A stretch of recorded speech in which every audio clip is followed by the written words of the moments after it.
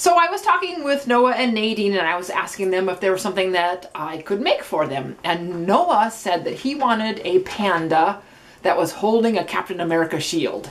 He's into pandas right now and Captain America. So we Googled those things, and surprisingly enough, there's a lot of stuff with pandas and Captain America. But this is what he chose.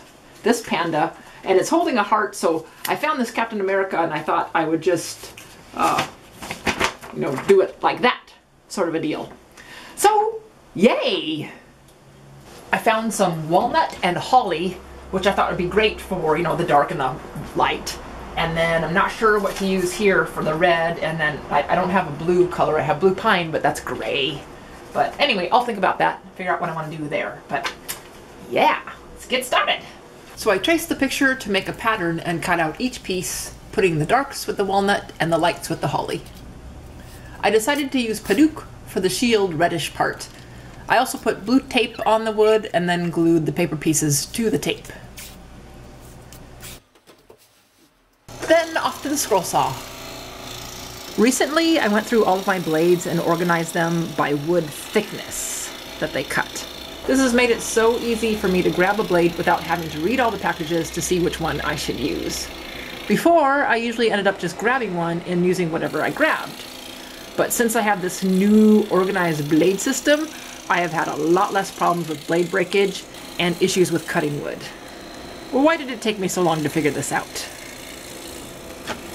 Anyway, back to the panda. So I got just about everything cut out and started working on the shield. I did all of this with the star and then later remembered that the shield needed one more piece.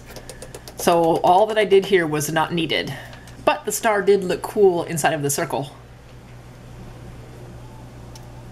Then I removed most of the paper and the tape. The sun just came out! Woo! Yeah, Wally, the sun just came out! Since the sun is coming out, I'm thinking I could sand outside. Yay! What do you think about that, Wally? What do you think? So I took the sander outside and I used a 80 grit to rough shape everything.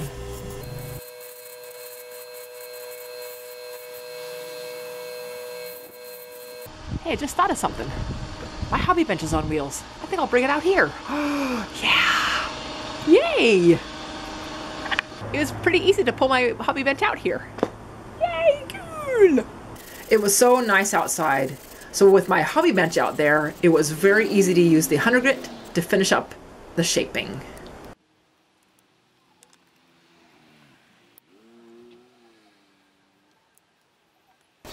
Then another day it wasn't so nice, so I was back inside sanding with the 150 and the 220. I thought this project was going to be easy, but it was not. Trying to fit the pieces together and these shield pieces together was quite the chore. I suppose I could have used some kind of circle jig to make the shield easier, so maybe I'll do that next time. But this time I did a lot of finagling, and still it is not gap-free, but I think it turned out okay to look at. I thought about printing Noah and doing the toner heat transfer like I do the verse on the back, but I decided to cut the letters out of wood instead. The paws and the pod pads were tough. Again, circles in circles. Then I got to thinking about the shield and I remembered that there was a little more to it, so I googled to look at its colors and decided to use blue pine after all to go where the blue is. What I saw I needed to do was add the circle around the star. It's really just 5 triangles of blue, so I had to remove the padauk and then cut the blue pine.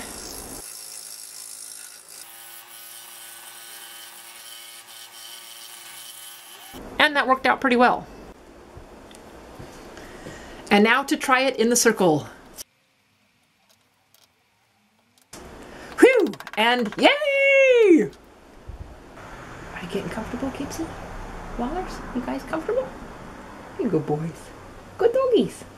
Yeah, good doggies. The blue pine was thicker wood, so I double taped the whole thing to a piece of wood so I could sand it together. And that worked well.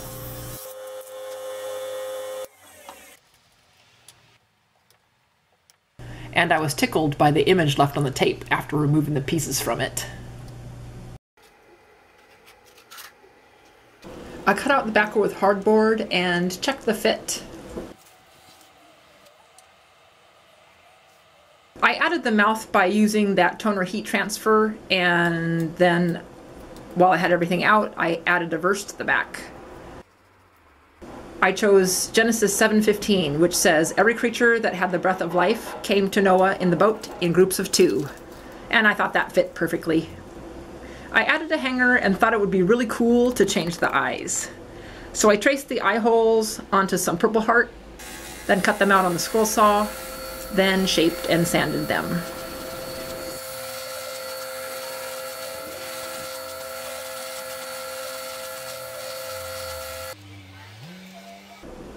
Then I glued it all to the backerboard with wood glue.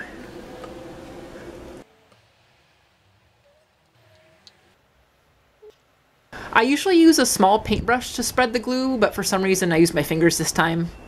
I spun the shield around quite a bit to try and make the gaps toward the top so that the letters of Noah's name would cover it. And that worked pretty well.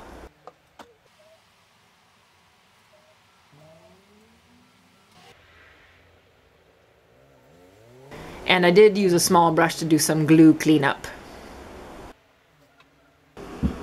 Alright, I'm going to put some Danish oil on this, and then I think I'll do a spray of polyurethane over that after it dries. But I'm really excited about this. Whoa, too much! Too much! There. Oops. Hi, Gibbers. I've really been into Danish oil lately and just learned the ingredients to be boiled linseed oil, polyurethane, and mineral spirits. So maybe I'll be making my own here real soon. Once it was all dry, then I put a coat of polyurethane over the top.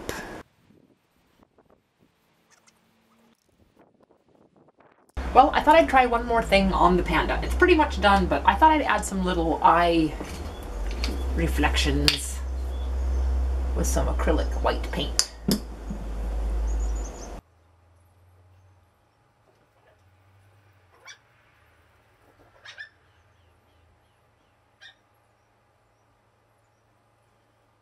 The Panda's all done!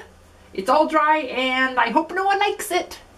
I used holly, walnut, padauk, and blue pine, and then put it on a hardboard backer, and then I changed the eyes up and made them with Purple Heart. So thanks for watching me, everybody, and we'll see you next time. Bye!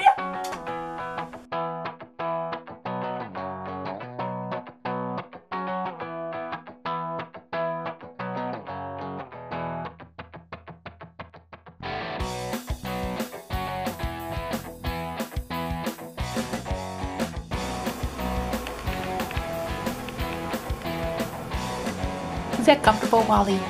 Yeah. Good puppy dogs. You're the good puppies.